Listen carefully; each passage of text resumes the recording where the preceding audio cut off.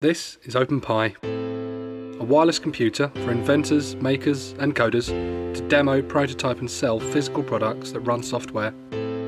Here at Wireless Things, we've been searching for ways to ease the journey from an idea to an off-the-shelf product.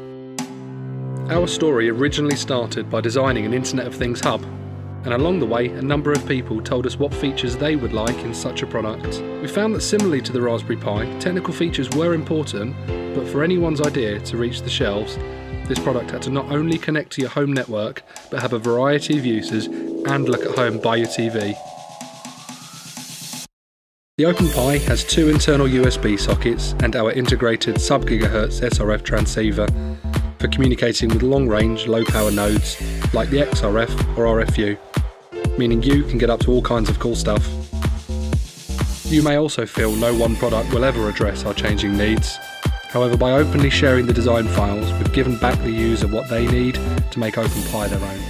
More and more frequently, the success of a product requires its looks to match its features.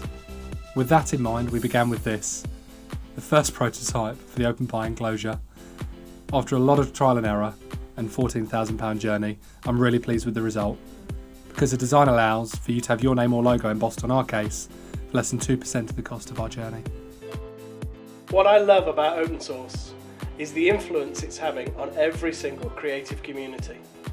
These communities, like never before, are changing how global brands like Microsoft, Cisco, GE and BT are innovating new ideas. If you want to change the world, like I do, then our project makes building cool stuff that much easier. We're really excited to see what you can do. From all of us here at Wireless Things, thanks for watching. That was horrible.